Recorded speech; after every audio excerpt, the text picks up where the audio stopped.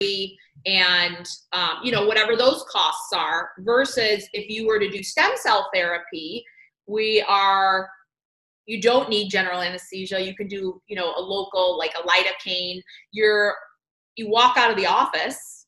I know recently I did a knee that the imaging was basically like bone on bone, and he wanted to get back to playing basketball. A month later, he was able to, he wasn't 100%, but he's like, I was able to go play basketball. And so that was, it was amazing. So, and you don't have the same downtime, and obviously it's a health forward. We're healing that area versus doing nothing, or, with the surgery, it's like, well, we don't know how good it's going to turn out. So so I'm going to think about it now, away from the medical side, more the preventative side. So no fixing and curing, but more preventative. How many sessions, or how many sessions of stem cells would you need per year to have that value? Would you need it kind of a few times a year? Would it be once every few years? What would be the schedule for that? So for everybody, it would be different, because it also depends on our internal environment. How healthy are we? How many lifestyle modifications are we? How health forward are we, basically? So I have patients that like to do it quarterly. I have patients that want to do it, once or twice a year. It really can, and then subjectively, how are they feeling? I have, the patients that want it quarterly, they are like they love the outcomes. They love the feedback they're getting from people around them, that actually notice physical changes in them, energy changes, and they are like all about it. But then, cost is absolutely a factor. And so, like for me, with my family, I will give them injections like once or twice a year. I would say, like, as a middle ground, at least once a year. Yeah. But if it's something like going back to like your knee, how many treatments would you need for your knee? It's not something that you should have to go in, monthly for it. It depends on the severity again in your environment, but you might get it done in one. You might need one a few months later, but you also have to give it time to work. Absolutely. And, it does cost, and it's tens of thousands of dollars if you start doing it quarterly. Mm-hmm. So it's it's an expensive exercise. But, if you're in a position to say, right, I'm going to do the very best I can and prevent things coming forward, then, it's definitely worth looking at. And I'm hugely interested in it. It's really hard to get it over here. We need to go to Europe for it. And, worst ways up, I might even take a flight to Scottsdale again and get used to it for me. But it's a really interesting way to optimize things and prevent stuff for the future. And if that cost comes down because shelf stable therapy works, then that would be a really interesting thing to start bringing into more people's lives, for sure. Definitely. And, when we think about anti-aging, I have become a huge proponent of just utilizing exosome therapy. So that will definitely bring down cost. When I use stem cells, I like to use stem cells. It depends.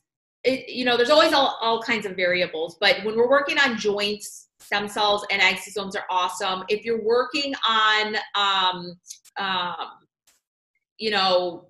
something where there's a pathogen, Lyme's disease, something like that, you want to utilize stem cells because they're very rich in natural killer cells, and those are drawn to these pathogens that are so hard to treat. But when we're talking about anti-aging or general anti-inflammation, chronic fatigue, some of the chronic diseases, diabetes, arthritis, asthma, utilizing just the exosomes, we are having really great outcomes with that. And so, I try to do what I can with my patients, because it's like, I want people to be able to benefit from this stuff, because it is so, it's amazing, these results. And so, be careful too, because I have also heard with, some of these therapies, I've also heard you can pay $100,000 for it. And I don't know what some people are using, but it's definitely, I think there are options out there for people. So, just be mindful and there's a balance. If it's something that you really want, you can probably find something that's going to work for you. Yeah. Do you ever use peptides? Would you ever use, or have you looked into using the peptides for anything? I have definitely looked into them. I've read some good articles on them. I personally haven't used them much in the practice, but there are a couple that I've been looking into for like muscle repair. So, people that are doing a lot of like sports performance and maybe they can't afford, exosome. So using like a peptide, like an injectable type peptide, there are some decent looking options out there. But I think, I'll leave it at that. I think it's a difficult one. There's a lot of questionable things about some of the peptides. And so I do what's safe. I do what I would do on myself or my family. Yeah. It's a difficult one with peptides because one, they're not really regulated, and therefore the qualities, you can't find a quality supply that is regularly trustworthy because they're just not regulated. So, but there are people getting some value from it. They are not for human consumption; they're for research purposes only. I want to put that out there now, so don't go saying that we said you should use them because you shouldn't. But they're an interesting up and coming bit of therapy, I think. And if things start getting a bit more scientifically studied and we get some good reports from it, then I think there'll be some use for it in the future for sure. Listen, I've just looked at the time. I don't want to keep you any longer because we're pushing on, and I know you're a busy girl. So if people want to find out more about you and your business and what you do, where can they go and find out? So they can go to my website, which is ultrahealthyhuman.com. And obviously, if you Google me, I'm Dr. Nicole Srednicki. And so I have office here in Scottsdale, and I also treat patients several areas in the country because my patients have grown. So I'm in New York City a lot, seeing patients, and that's it. Human.